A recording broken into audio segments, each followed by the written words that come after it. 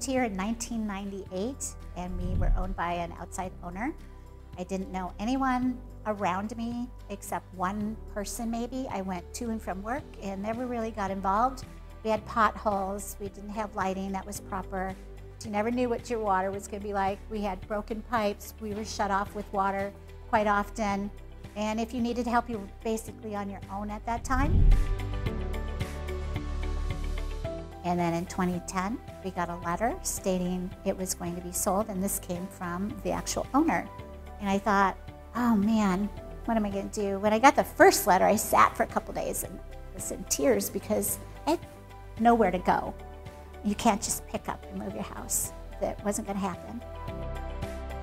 Shortly after that, we received a second letter from Northcountry Cooperative Foundation, which is a nonprofit group that helps communities become a cooperative.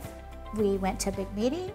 Northcountry Cooperative Foundation puts up a big piece of paper that says, here's what the property is valued at, $4.1 million, and here's what we're going to do to help you purchase it.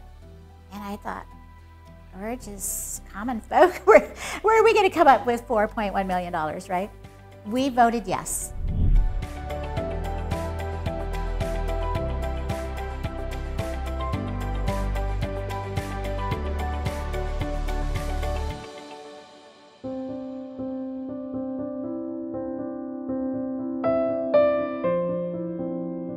We have been able to establish a community that is an actual community where people know each other. They're outside, they're playing, we're babysitting each other's kids, we're helping each other with food, we're giving rides, we have elders, we have young folks, we have single parents, and we have the inevitable wish of a storm shelter.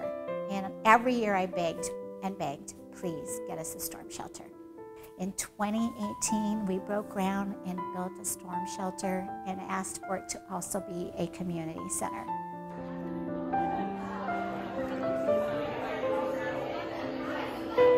I was able to watch the process of us starting from nothing and coming to something. All the benefactors that helped and everybody that came around and just joined in to build something safe for the community.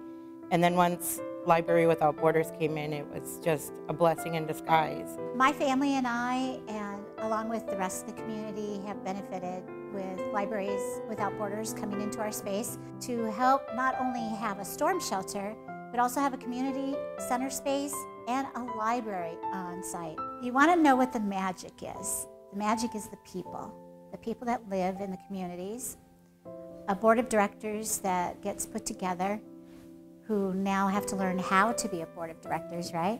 We are a very diverse community and we welcome everybody, and I love to see all the cultures that we have in here, and we learn from each other when we come together here in this space. Here we're pretty close. You really want to know each other because you're going to need each other.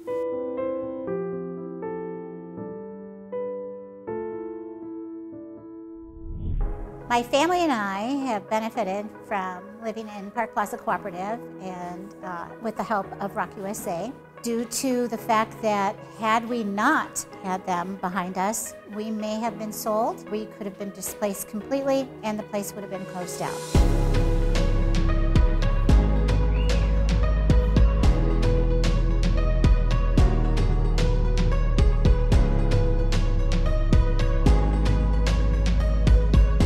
Seeing everybody coming together, nobody really talked to one another. Everybody was kind of apart, and that's been a huge change with the community, watching everybody slowly start to help one another and band together as a community. And we can go out and share our story and let people know it is possible.